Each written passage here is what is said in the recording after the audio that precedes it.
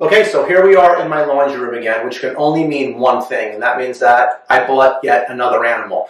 And I know I told everybody in my last video I was done buying animals for this year, but you know what? I take none of this responsibility. I blame you guys because you call me up with these amazing animals when you know I'm weak. Honey, you know you can say no when people offer to sell you something. Oh, so you're insinuating I should take some responsibility for buying more animals? That's exactly what I'm insinuating. Okay, well, you know what? That's just crazy talk, and let's just jump into video number 14. Hey guys, really something cool I wanted to show you. In the last video I showed you this Savu python. It hadn't shed in the previous video, and it's since shed. And what's really cool is I was really bummed. As you know, I only hatched out one baby Savu this year, and I thought it was a normal Savu, but after it shed, it's a silver Savu. And the reason it's such a surprise to me is because the mother was a silver, but the father was a normal, which means that the father must be het for silver. When I got him, he was already a year old, so maybe the previous owner, maybe he changed hands a few times, I have no idea. But the bottom line, so you can see the baby's silver, and here's the father. The father is a normal Savu that apparently is het for silver. So anyway, wanted to show it to you. I was bummed I only had one baby, but you know what? The fact that it turned out to be silver was a pretty awesome surprise. And one more quick thing before we jump into today's video. I want to remind you guys that as far as breeding, of those who are breeding their animals along with me, and you're going to follow my schedule, so on daylight savings time, we turned our light back, right? So right now I'm doing 14 hours off and 10 hours on of light. And what I'm also doing, we're in the middle of November right now, any animal that I plan to breed this season, which means I'm going to start doing my pairing in the beginning of January, I have now stopped feeding those animals. So right now I'm going to let them clean out.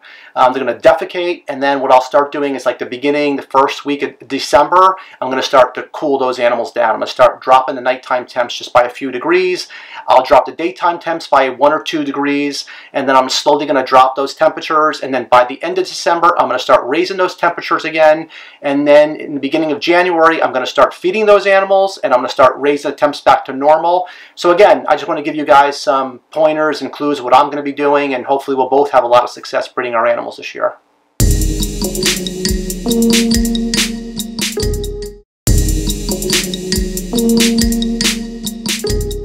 Okay, so let's finally jump into today's video. What are we going to cover? Well, we're going to finish what we started in the last video. We're going to do part 2 of Chondro localities, and I think that's going to be really helpful as far as, you know, identifying the type of chondro you have. You're not going to be able to look at your chondros after watching this segment saying, okay, I know exactly where that one is from, but there are 4 separate groups of chondros, and I'm hoping that at least you can look at your animal and say, okay, based on what Gary just told me in this video, that looks like it's from Azuria azuria, or it's Morelia viridis, or it's uterensis. So anyway, we're going to get into that. But the first thing we're going to start is, I want to talk about the top 3 animals, top 3 specifically green animals you guys call me about every single day, emails me and IM me, and you're looking for, unfortunately, that nobody seems to be able to get their hands on. The number 3 animal are northern emerald tree boas. Every day I get, especially since I started doing these videos, every single day I get various messages about, hey, do you have any baby northern emeralds? Now, don't get me wrong, there are more of you out there who probably want basin emeralds over northern emeralds,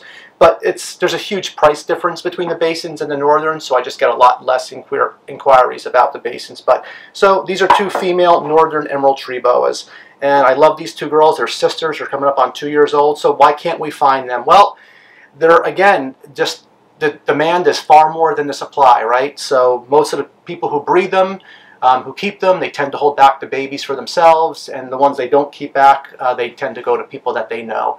And I tell you, it's the most difficult thing I think of. I feel bad for new keepers out there, new arboreal keepers trying to find these animals, because babies pop up from different sources throughout the year, and you never know. Are they imported babies? Are they captive bred babies? Now, for me, I'm an experienced keeper, so if I bought an imported baby, I don't mind. I can get it going. But if you're a newer keeper and you see a northern baby emerald tree boa, if it's not feeding, I promise you're going to have a really difficult time getting that animal feeding. So if I were you and somebody was selling a baby, you know, northern emerald tree boa, and you were interested in buying it, I don't think it's that out of line for you to say to the seller, hey, can you send me a videotape of it eating? I don't think that's a bad thing to ask at all. And if they get annoyed with you and they say, no, I'm not going to send you a videotape, you'd be best suited to pass on that animal, because the last thing you want to do is you want to get yourself a baby northern emerald tree boa that is not feeding, because if you're a newer keeper, I promise you, you're going to have a really difficult time getting it feeding. Hey, you know what? I also thought it was worth mentioning in this video. A call I get all the time in email is, where do I get my purchase from? People watch the videos and they see my purchase. Specialty Enclosure Designs, okay, my friend David Brahms. David makes all these purchases for me. This is my hatchling rack for baby emeralds and baby chondros. As the animals grow, I put them in my 12-quart Rubbermaid. As you can see, David makes them perfect to size, legless. Or if you have the Chondro box style for your yearling animals, again, David makes that for me. And something I love to do that a lot of people, I don't see them using that much, is here's my ARS rack. And when I have like yearling carpets or any yearling arboreal snake that's not an emerald or a chondro, I have these purchases in there for them, which David also makes. And the thing that's great about David is not only is he super professional, but he's a breeder, so he gets it. So if you tell him exactly what you have, the animal that you have, and what you're trying to accomplish, he'll make recommendations for you. And I just can't speak highly enough of David and his purchase. So again, Specialty Enclosure Designs. I will put a link on the bottom of my video to his Facebook page. And good luck getting your purchase from David. Chondro Localities Part 2. For Part 1, go back and watch my previous video where I cover Morelia azurea pulcher and Morelia azurea azurea. So let's kick this one off with Morelia viridis, which is the easiest group of chondros to identify. And again, like I mentioned in the first video, if you want to see where these animals are specifically from, you can go look at a map. What I want to talk really about are phenotypes and what the animals look like, because that's really what we mostly care about, right? So there are three types, or three animals within Morelia viridis, and those are the Australian chondros, which look just like a maruki. I'm going to put pictures of these animals up for you guys, which is that green animal with a solid stripe going down its vertebrae. Doesn't always have a solid stripe, but some variation of a stripe. So it's easy to remember the Australian ones because we don't see them here in the United States, right? You can't export anything out of Australia. So if you see anything with a stripe down its back that resembles a Australian type, we know that it is actually a maruki type, which again, I'm going to put pictures up for you guys. I'm also going to put a picture up of an albino maruki that was owned by Damon Solsees. I don't know if that animal is still alive or not. Okay, so that's two of the three. The third one is the most common one we see, which is the Aru type of chondro. And again, so you have Australian, you have maruki, and you have Aru. They're all three are Morelia viridis. And all three of these animals are only born as yellow babies, okay? There is no such thing as a red Aru baby, and there's no such thing as a red maruki baby. So again, I'm going to put pictures up of all these animals for you guys, and I think I didn't do on my first video, I want to make sure I say it now, is that I want to thank Matt Morris, who he put a site up on Facebook. It's Locality Chondros, I think that's the name of it. There's a bunch of pictures there, and he was kind enough to let me use a lot of those photos. And again, Ryan Young, who helped me a great deal with the segment that I did on this video, that I'm doing on this video and my previous video on Chondro Locality. So again, that covers Morelia viridis, and let's jump into the next Chondro Locality type. Okay, so this is the second most requested animal that you guys want, that you contact me about constantly and email me, call me about, and I feel so privileged to get this animal today. I'm really excited to open it, and I'm going to show you guys what this is. And I want to thank my friend Ross Adcock out in California for thinking of me and sending me one of his holdback females, and I know you guys are going to love this animal. And yeah, it's pretty incredible. So the second most requested animals that you guys are looking for is this is a baby green Sanzinia. This is a little female, 2020 female. She's a few months old. She's feeding really well. And so if you'd see my previous video about Madagascar trees boas or Sanzinia, you'll know why you can't get them. But the bottom line is CITES protected. They can't be exported out of their own countries. They cannot be imported into the United States. There's very few people working with them, and those who work with them tend to hold back older babies. And even when they have babies, they are not consistent breeders. They have small litters, and it just makes them difficult to get their holds. Makes it difficult for you to get your hands on them. So anyway, that's the second most requested animal that people are looking for, and why we're not able to get them. That's a green Sanzinia.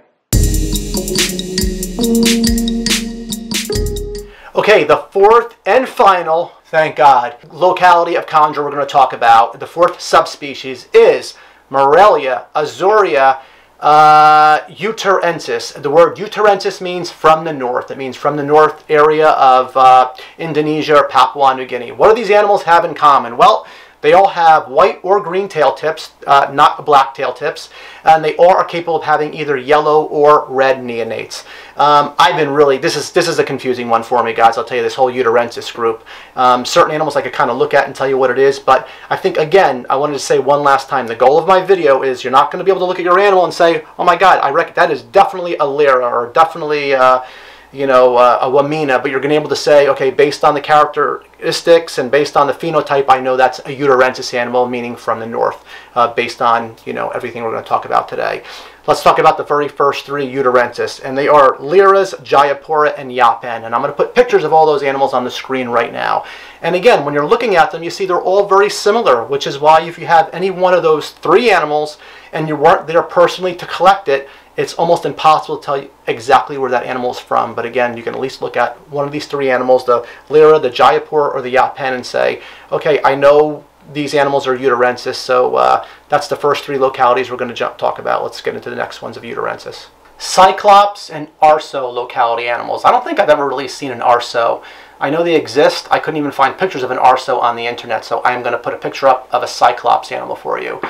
Cyclops are one of those animals similar to like an Aru type, where when I see a Cyclops type, it just, the phenotype is pretty consistent. Again, if you look at the picture of the Cyclops animal I have up posted, those are pretty consistent looking animals. So typically, yeah, that is one of the few localities where you can look at and say, okay, based on everything we know, that looks to be a Cyclops animal. Again, as far as the Arso, no picture, guys. If anybody has a picture, they can share with me or email to me. I'd love to see it because I couldn't find one online.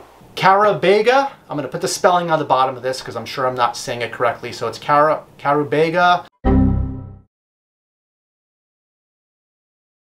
It's Bocandinis and Waminas make up the last three locality types within Uterensis. This one's particularly confusing for me, guys, and I'm going to tell you why. Is that over the last few years, I think they're also almost starting to classify these three localities as pretty much the same animal. They're not even differentiating between those three locality types anymore. What was once a Bocandini or was once Wamina, I think they're just all calling them, or Carabega type, they're all calling them, I guess they're calling them Waminas now. And the reason that's confusing is because from what I was told like 10, 15 years ago is that Chondros do not even exist in Wamina. Isn't this fun, guys? Is it just so confusing? What was happening, though, is that it's a major export city, Wamina, so Chondros were actually coming out of Wamina, and by the time they were getting to U.S. and other countries, they were being listed as Wamina locality types because that's where they were being shipped from, but they weren't actually found within the Wamina, the city of Wamina. So again, this stuff is all confusing. I'm going to put pictures up of all three of these animals on the screen. Speaking to my friend Garrick, Garrick, I don't know how to say your last name, I'm so sorry. You know, Garrick has a beautiful blue Wamina animal, which again, I'm going to put a picture up, and his animal has a black tail, which kind of goes against everything I said earlier, right? Because I said that all Uterensis animals either have a white tail tip or a green tail tip, and yet his Wamina has a black tail tip. So I'm trying my best to make this a little less confusing. I know how confusing it is, but I think what it comes down to is just that these are animals. They're live creatures, and there's a lot of inconsistencies. The best we could do is kind of look at a phenotype and just get an idea of where these animals might be from or which subspecies it might be, and I think that's the best we're going to be able to do unless we're there in a specific city ourselves to collect those animals. So I hope this all helped, guys. I know it helped me a lot. Okay, so what is the #1 green snake you guys call me about or email me about and IM me about on a daily basis? Well, of course, it's green tree pythons. Everybody's looking for green tree pythons, specifically anything that is not Aru type, which seems to be the most readily available right now. That's going to change also, though, I promise you. You watch over the next few years, it's going to be tougher even to find Biak green tree pythons. But these are Maniquari types, and you can see down here below, this is my class of 2020, some of the babies I held back. But again, top 3 animal you get called about. This is the #1 most in-demand animal that you guys contact me for, green tree pythons. And why can't you find them? Well, as I mentioned in a previous video, which I will link down below, the top 3 reasons you cannot find green tree pythons these days, especially captive bred and born green tree pythons, is we lost 2 icons with green tree pythons, breeders, over the past 5 years, and then we also had to deal with nidovirus, right? So those 3 things, and again, for more details, I'm going to put that link to that video, but that's really the biggest problem with green tree pythons. Demand is incredible. The supply has been low. I'm hoping that changes over the next few years as more people are working with them and breeding them. I know in my case, I breed a lot of them and I keep a lot of them back. I sell very few of my animals, which doesn't help to, you know, put more animals in the market. But in any event, I promise everybody out there, be patient. Over the next few years, you're going to see a lot more animals being born and be made available. But again, green tree pythons are by far the #1 animal that I have in the most demand, most that I get calls for, that unfortunately people are just not able to get their hands on. Okay guys, so thanks so much for watching another video of mine, and happy Thanksgiving. I'm going to see everybody in 2 weeks, but before I go, USARK, they do so much for us and ask so little from us, so please make sure that you contribute to them. It's only $5 a month. And I have some really cool videos, guys, coming up in the next few weeks. I'm trying to get some remote stuff going, but with COVID, it's making it tough, but I promise I have a lot of really cool things in mind. But in any event, thanks again for watching, and I'm going to see everybody in a couple of weeks. Who has the best YouTube channel? Me